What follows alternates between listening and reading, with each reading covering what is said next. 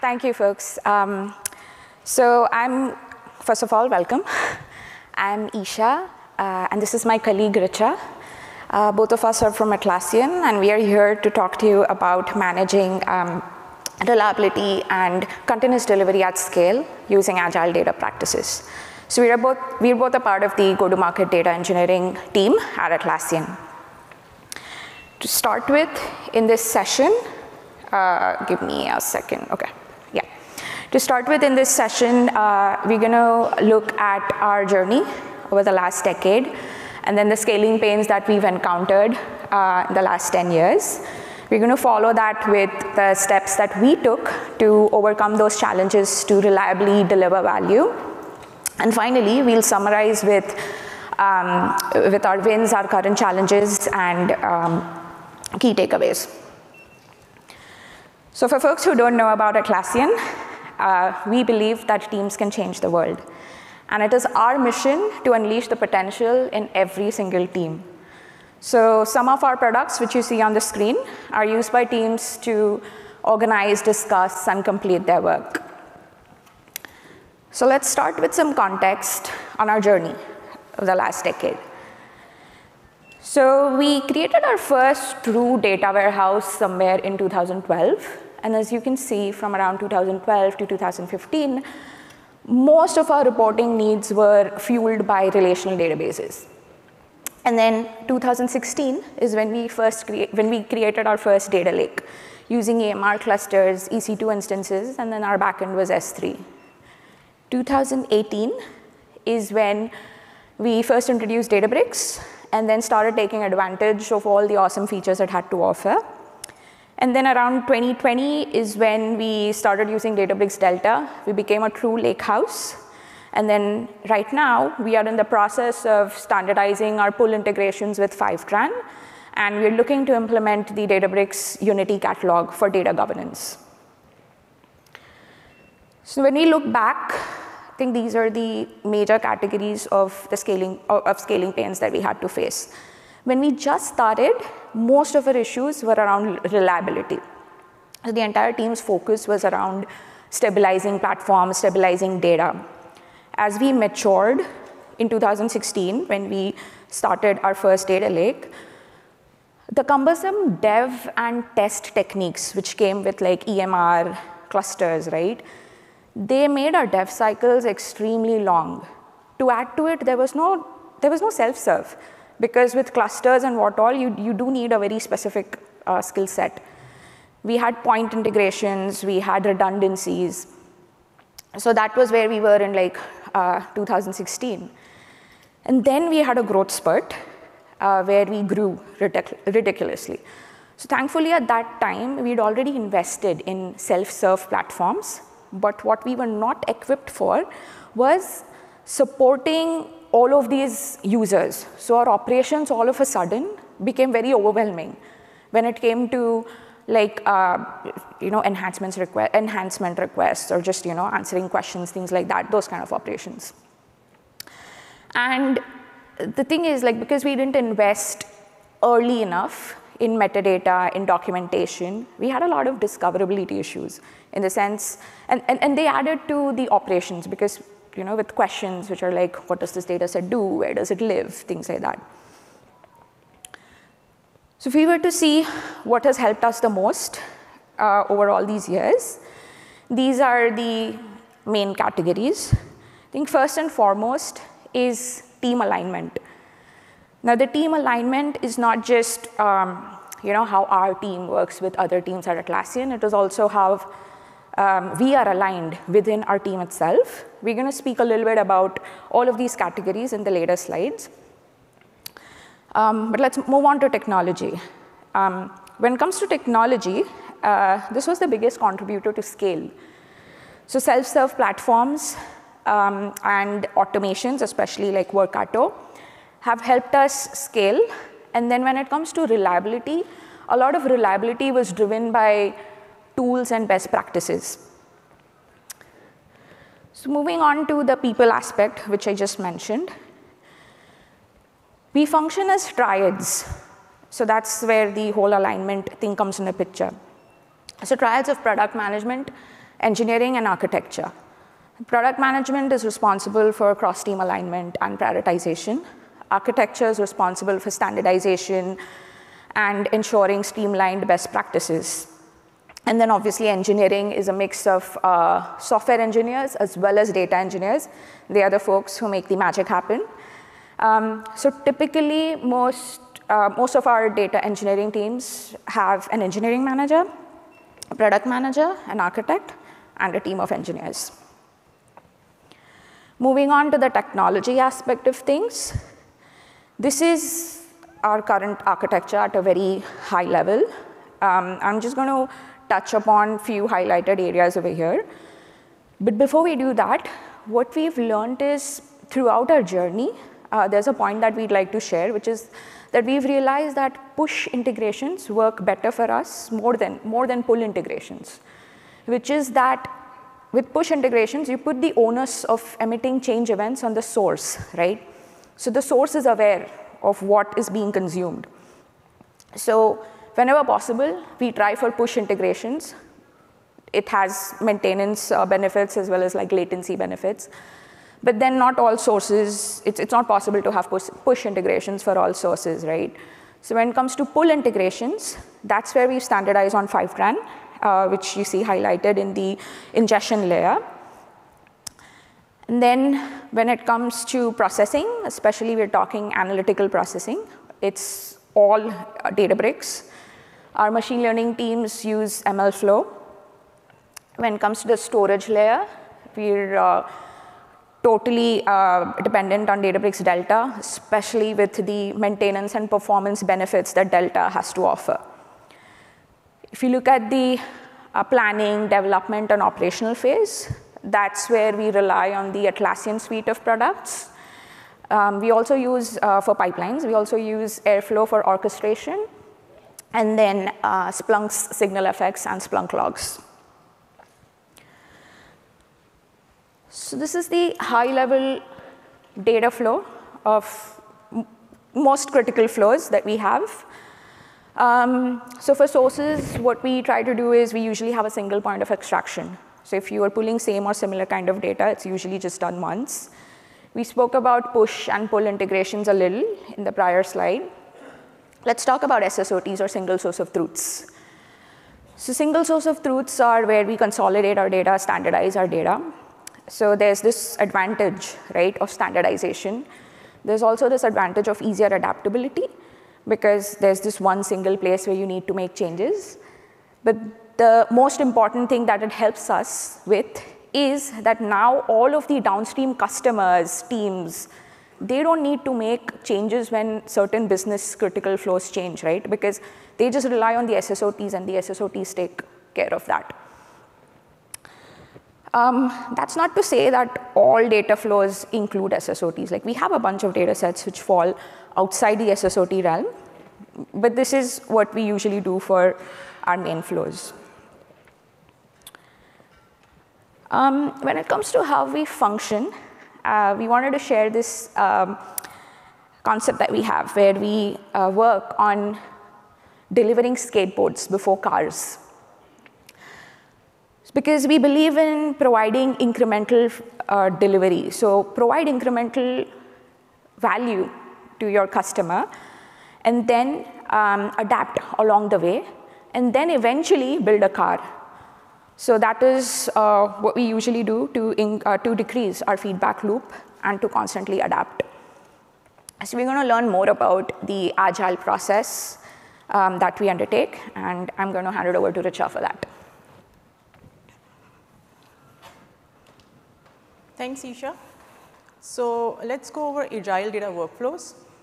Now it's more than necessary for the team to operate using Agile workflows, not just to improve speed and quality of the data products, but also to foster a sustainable work culture. It allows team to continuously build and deploy data products, as well as make timely security and feature updates. So we will be going over each and every stages of the Agile workflow to understand how we are using it to continuously deliver customer value. We'll be primarily focusing on implementation of data pipelines and products here. So let's deep dive into planning and development and continuous delivery.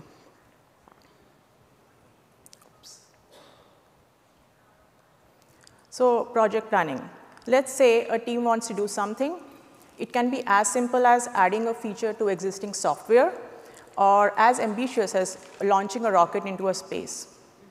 Before embarking onto any project, we structure our work from largest objective down to minute details so that we can respond to change, report the progress, and stick to the plan.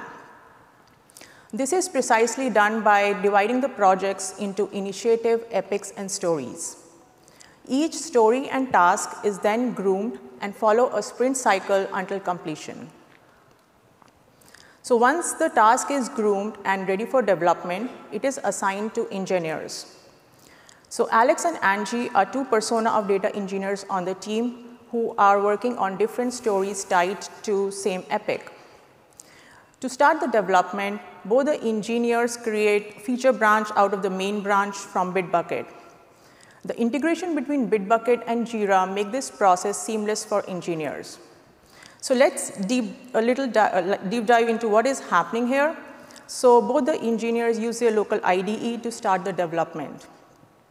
Once the code is ready for testing, it is deployed to S3 artifact bucket using AWS federated roles.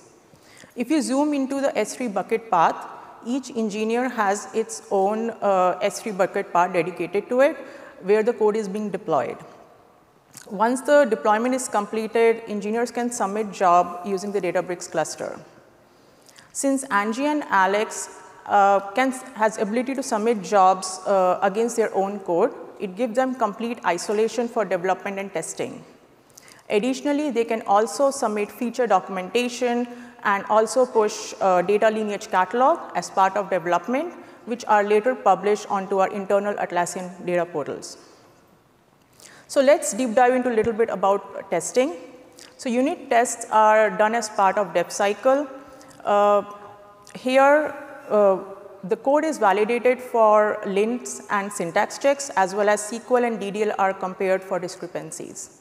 The expected and actual results are generated and compared using a data frame. Second comes the stage testing. So stage testing is performed once the code is deployed into staging environment via a pull request. Although there can be multiple tests which can be performed as part of staging, we'll be focusing on 3 main tests here, which we think could be essential part of building a data pipeline. So first is a performance test, which is also known as load test or volume test.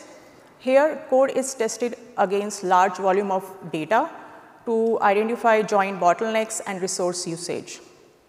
The integration test, where end-to-end pipelines are triggered to see if downstream data sets are working as expected. This is also an opportunity for newly added features to check how they are working together. User acceptance test is where data is validated for quality and are tested by downstream customers. All these tests are performed using Python libraries and Databricks.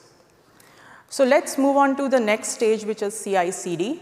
We'll be covering build, deploy, and release stages, and it's primarily achieved using the Bitbucket pipelines. So build and deploy. So engineer works on a feature branch and create a pull request. Once the pull request is created, the Bitbucket pipeline starts the build process. Build process is nothing but preparing code for deployment.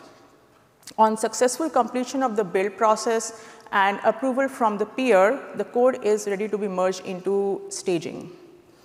You can configure multiple steps that as part of Bitbucket pipeline that are executed during the merge process. For example, here we configured 3 steps. One is test documentation, which tests integration with a developer portal where the document need to be published. Second, it run tests which are configured as part of Bitbucket pipeline. Those are basic sanity checks.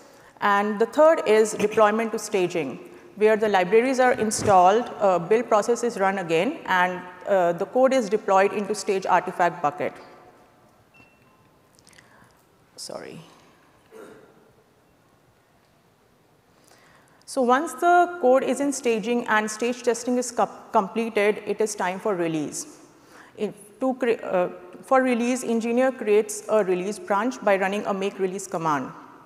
So what it does is it deletes the existing release branch, create the new one, and run npx standard version.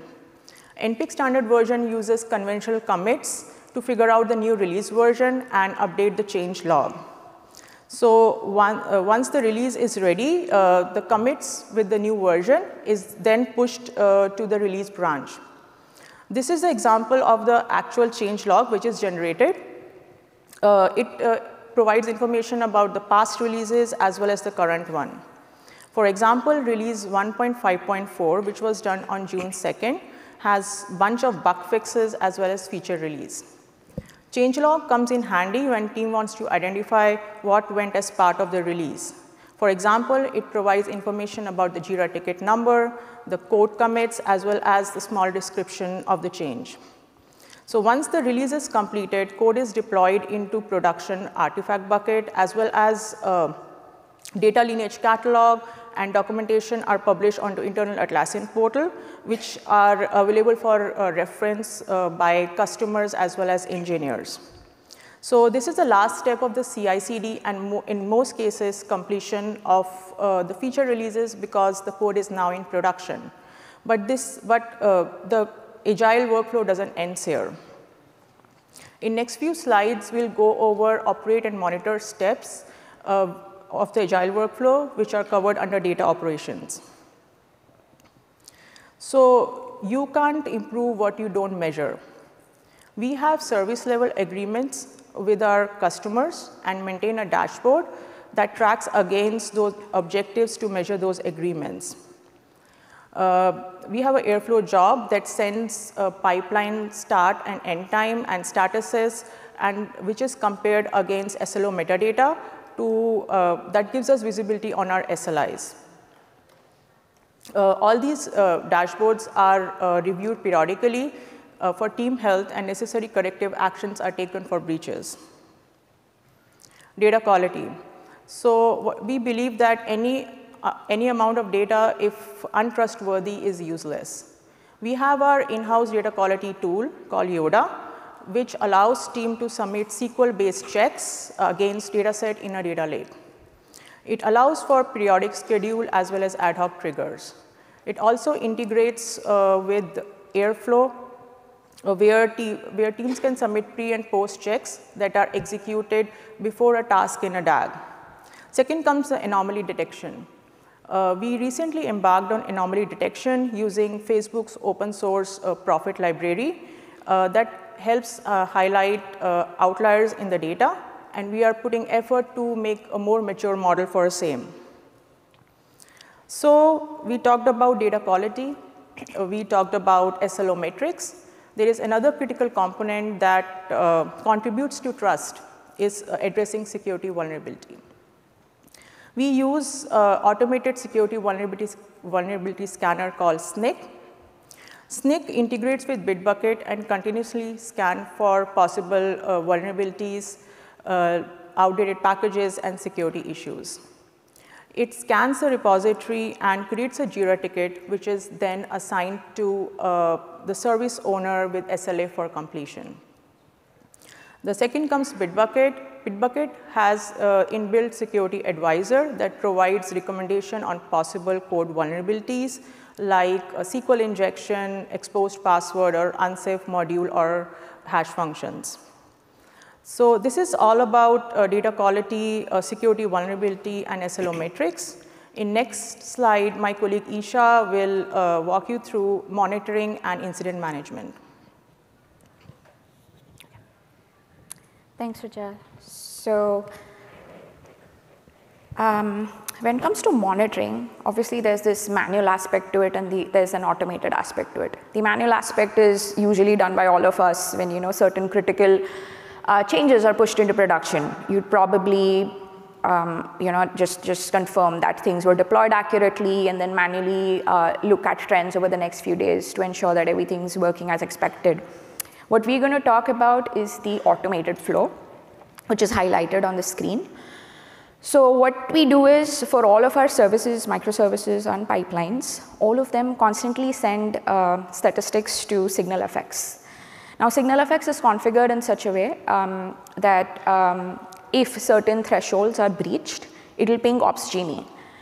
So that is the flow, and then let's see what happens next. And to understand what happens next, we'd like to introduce our operational support roles.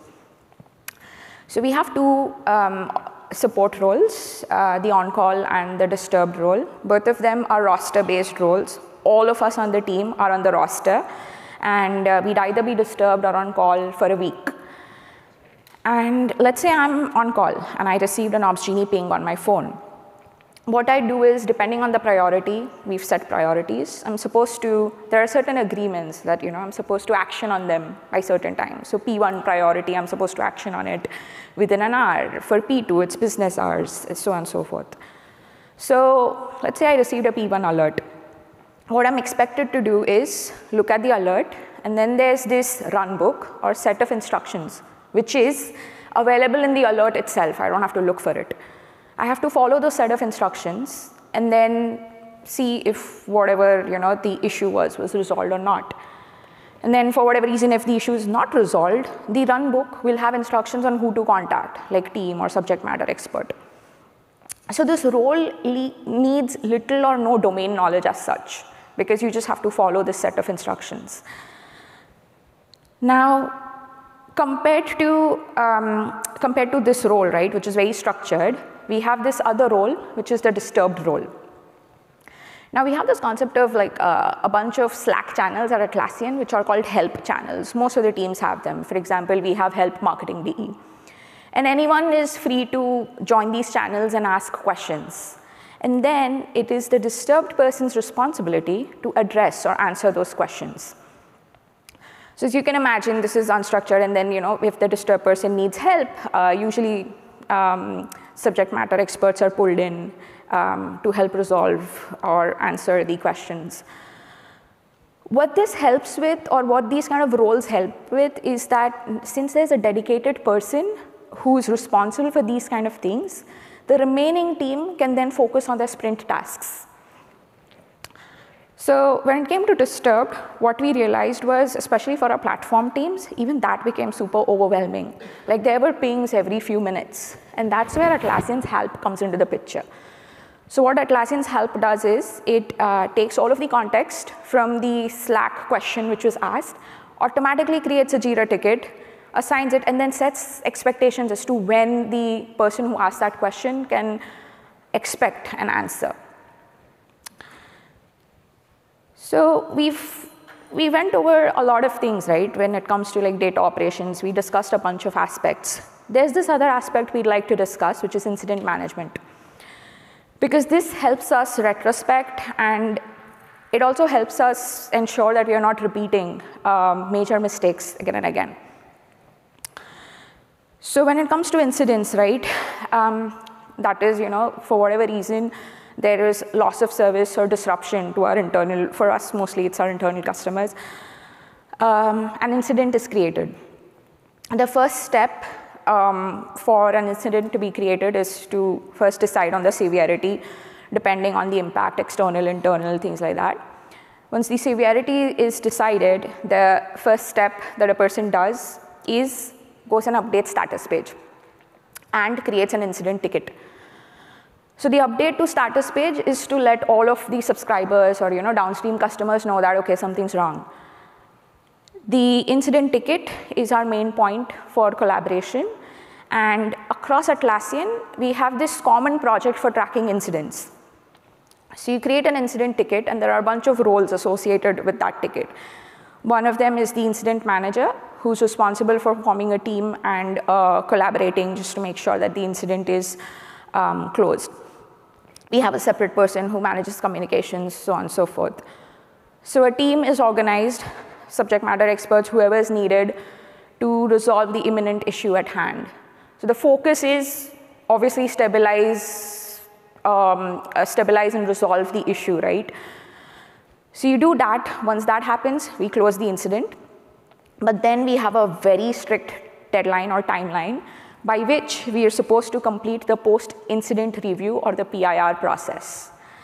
Now, the PIR process is where all of us come together as a team, everyone who was involved in the incident and like concerned parties, and we summarize the entire incident, and then we have this framework that we work through, the framework of 5 whys. That is, we keep on asking why until we get to the root cause. Obviously, there can be more than 5 whys and we can branch, but that's the framework that we follow.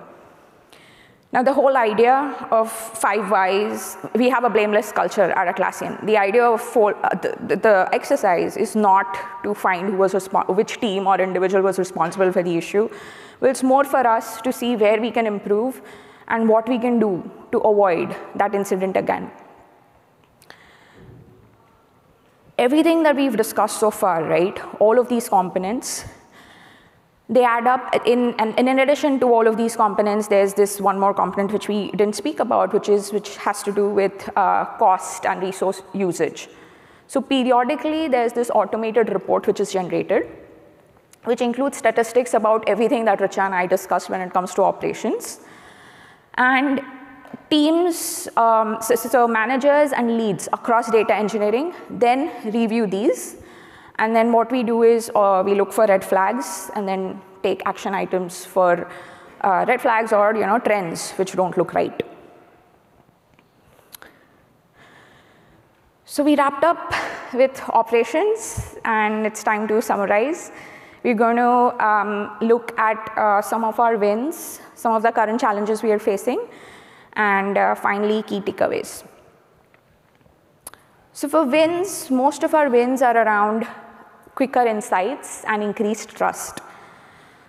So when we onboarded and started using Databricks, when we started using tools like Workato and we made changes, centralization changes, what happened was our dev cycles reduced, and what we saw was our cost decreased too, with investments in data quality and anomaly detection stuff, right? Like our trust increased, and then investments in robust tools and platforms is what helped us with reliability along with best practices.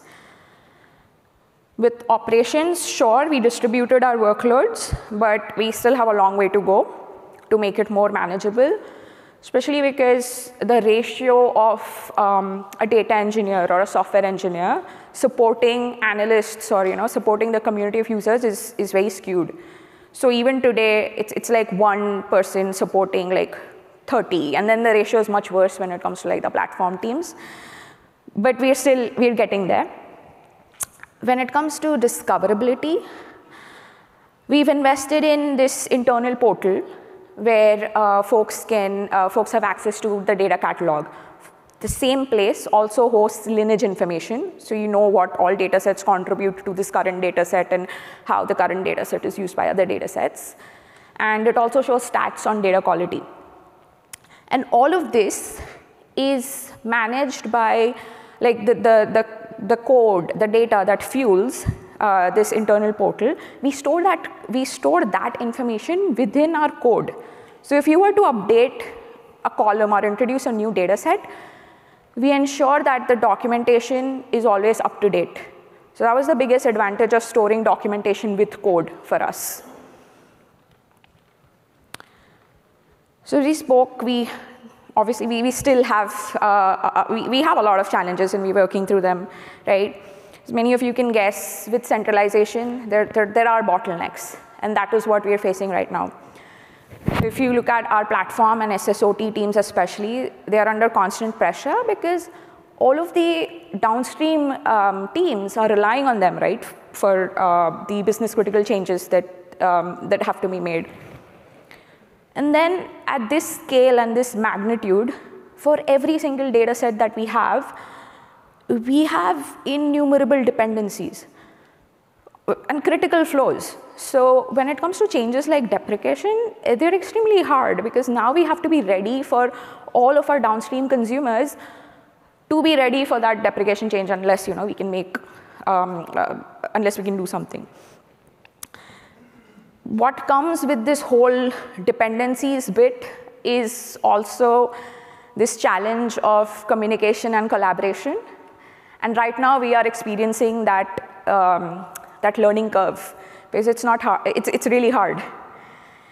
And what we've realized is with our ever-growing community of users and the scale at that we are growing, investments in like training and education, they have to be continuous to make our operations more manageable.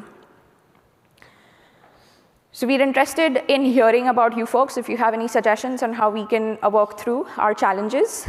But let's look at the key takeaways that we've had, which hopefully you folks would, hopefully it would help you folks. When it comes to scale, at least for us, the key to break from linear investment in resources, right, when you're growing, was self-serve platforms and automation. When it comes to adapting to changes, it was always team alignment and the practices that we mentioned.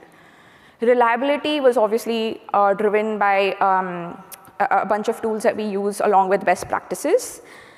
But the most important of all, I'm sure you all will agree with us, is continuous learning.